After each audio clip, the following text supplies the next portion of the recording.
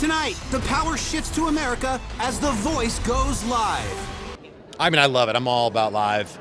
I'm miserable. You know, 2/3 of this show's format is taped. The blind auditions and all of the knockouts and battle rounds. When we go live, I'm just like, oh, thank God.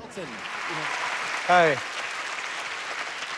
first of all, I think the last time you cut somebody's hair on this show, Gwen, yeah, they won. Yeah.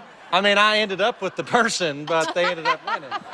If there's anybody on this planet that can handle rumors and gossip and jabs, you're talking to him right now. So I can. Are we doing I get. well? We're friends still, right?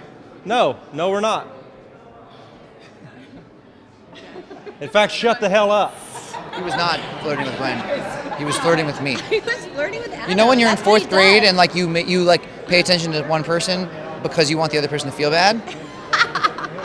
That's what he was doing, and it was all. God, you're so good. It was about me. It was about me. He was using her actually to make me feel bad.